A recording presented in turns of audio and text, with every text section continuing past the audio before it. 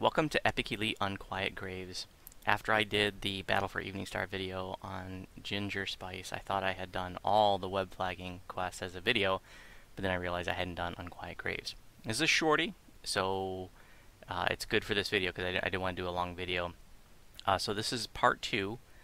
I think I'm going to do one more video, so part 2 of 3, where I'm doing a little experiment to see if I can run these, heroic and iconic past lives as a warlock, but still get like my paladin heroic past life, barbarian heroic past life, etc.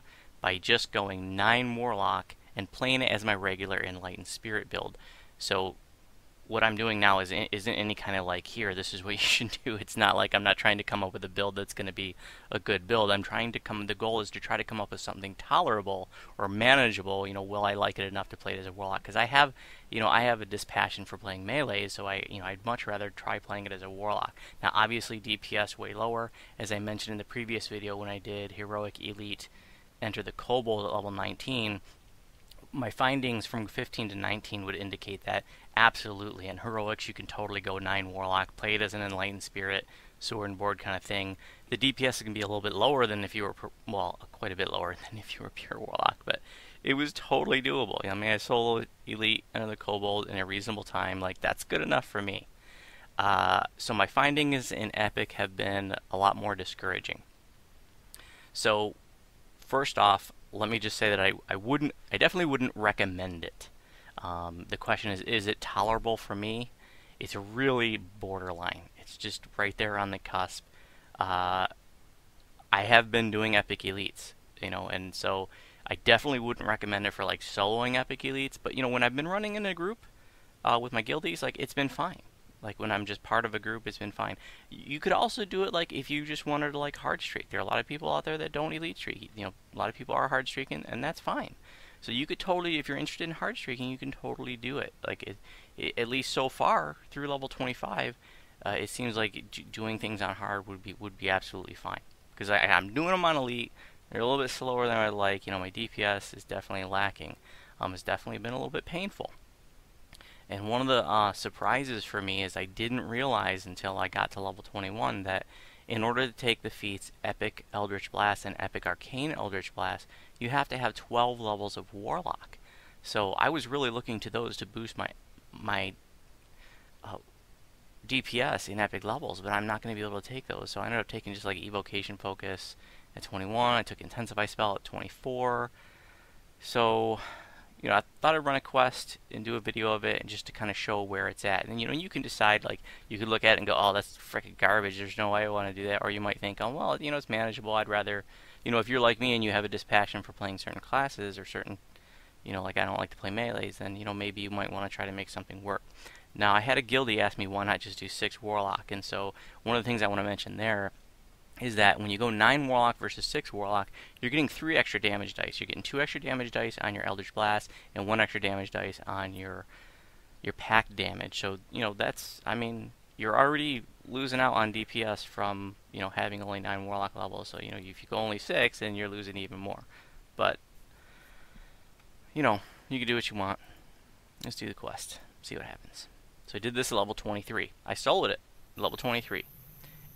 In 10 minutes in Sentinel, and then I tried it again. I've been experimenting with Divine Crusader, and I was able to do it in 7 minutes. So it's a reasonable time. Certainly not a good time, but it's reasonable.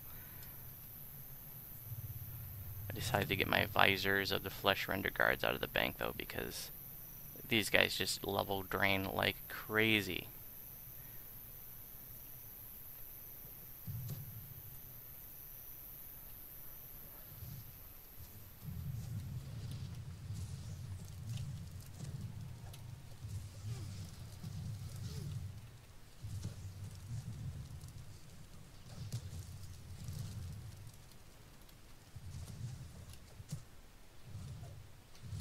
My trash DPS is a lot more reasonable, but my boss DPS has been pretty bad.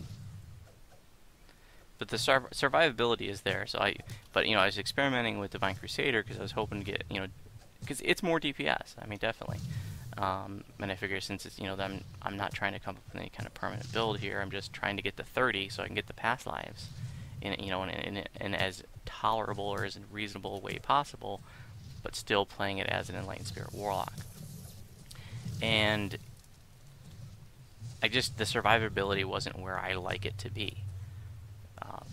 If you watch my videos, you know that I like to build tunes that are very survivable. I also really like Renewal from Unyielding Sentinel. It's really good maintenance healing that takes care of, the permanent damage that you might take beyond the temporary hit point damage. Or I should say beyond what the temporary hit points can absorb.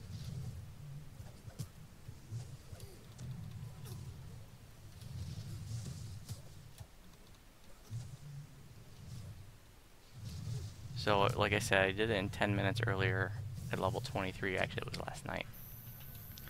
25 now, so I'm hoping to do a little bit better than that. So this guy is, if you're not very familiar with this quest, this guy is the toughest. He's even tougher than the boss. He gets a buff that makes him tougher when he's got undead around him. Necromantic shielding. When in control of a few undead minions, you are able to take some of their innate durability, blah blah blah blah blah. Point is, make sure you take out his minions, his undead minions, otherwise he's just harder to kill.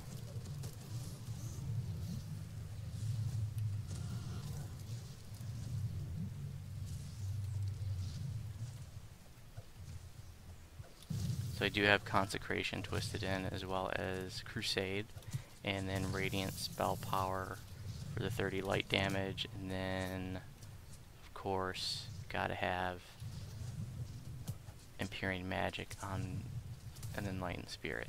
That is a must twist.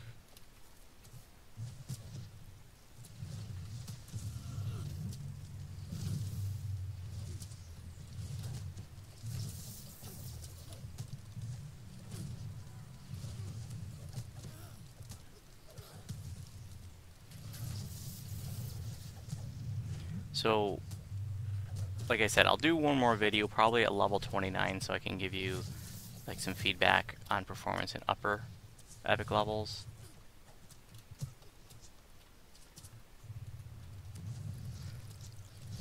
But like right now, I mean, the only real epic stuff that I've done is like the Vaughn series. I've done Chains 1 and 2. I've done a bunch of Gibbers runs with my guildies. I've done the Lords of Dust chain, all on Epic Elite. Now, most of those I did with a group. I did chain 1 by myself, like at level 22 and 23.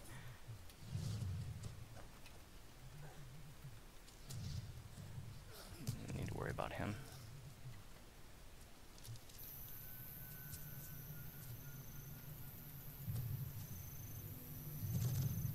The Visors of the Flesh Render Guard with that Death Ward clicky, those come from Splinter Skull, in case you're not familiar. That's a nice clicky to have, and you can, they're not exclusive, so you can build up a collection of them. Comes from the end reward. I've had some of my guildies say they just never pull it, but I feel like every time I do Splinter Skull, it's on the list, so I guess it's just luck of the draw.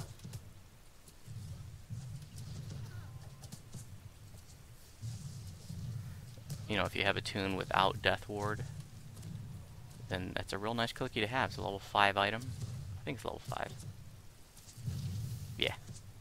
And other than that, you got your Eternal Potions of Death Ward, which come from your Mysterious Remnant turn-in, and they're in the Hall of Heroes. And then you've got your Epic Dust Cart, which is a much more difficult item to try to get, and that's a level 20 clicky. But that doesn't mass Death Ward. It's only mass Death Ward clicky in the game. But very, very few Death Ward clickies in this game.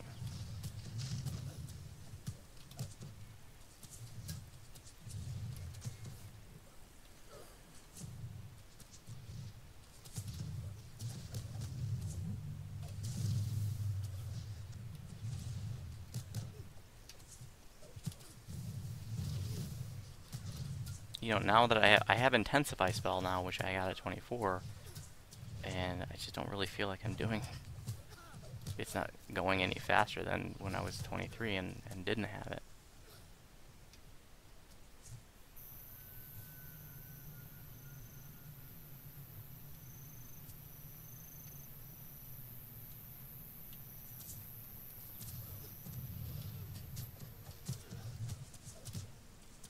I think what I'm going to end up doing, though, because I started to think about my strategy for building up, you know, all my past lives that I want, and because I'm epic completionist, but I'm not triple epic completionist. I just have the 3 past lives from every sphere, when there are a total of 9 from every sphere. So what I think I'm going to do is I'm just going to knock out my heroics separate and play it, do the 9 warlock thing, and then, like 11 paladin for the next life, and then 9 warlock, 11 barbarian. That's going to totally be doable. Might even do some bard lives. And then do the iconics separate and run them as just like, 1 or 2 levels of whatever, and then 18 warlock, and then play it as my Enlightened Spirit. And the reason why I want to do that is because, well, I'll take those to 30, epic reincarnate, then go back to 30, getting an epic past life too, and just really leveraging as much of that first time bonus as I can. Because the way I'm doing it now, trying to find something tolerable to get the heroic and the iconic and get it to 30, I want to get the hell out of these lives as fast as possible, and I'm not going to want to epic reincarnate and go back to 30 and do it again. It's just too slow. And so, I'll be more, it'll definitely be a lot more viable to take the, the 18-2 and do multiple epic lives there. Just run them through to 30 twice, and start amassing some more epic past lives. Well, there you have it. You get to see for yourself what it's like. 7 minutes 54 seconds, so a couple minutes faster than when I was level 23 and didn't have Intensify. Grave wrappings is where it comes from. Well, thanks for watching. If you have questions about my videos, you can respond on YouTube. If you have questions about my Voodu Warlock build, which is not showcased here, I want to emphasize that. Voodu Warlock is normally a pure Warlock, but you can respond on my build post. And if you happen to be on Sarlona, you're welcome to send me a tell.